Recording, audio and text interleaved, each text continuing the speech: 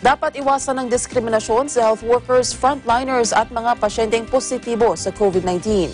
Apela ito ng Integrated Bar of the Philippines o IBP na nagsabi ring hindi dapat umabot sa takot o pagpapanik ng publiko ang krisis sa COVID-19 na maisasantabi na ang humanity ng lahat, gayon din ang pagsuporta at compassion para sa mga biktima at frontliners. Ginawa ng IBP ang apela matapos mapaulat ang mga nangyayaring diskriminasyon sa ilang frontliners tulad ng hindi pagpapasok sa kanilang tinutuluyang boarding house, hindi pagtanggap sa mga ospital at hindi pagpapasakay sa mga public transportation.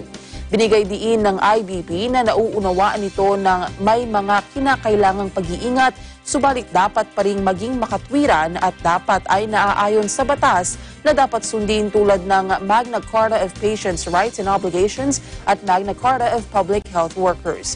Nangako ang IBP na igagalang ang karapatan at idedepensa ang mga frontliners laban sa pagmamalabis ngayong panahon ng krisis.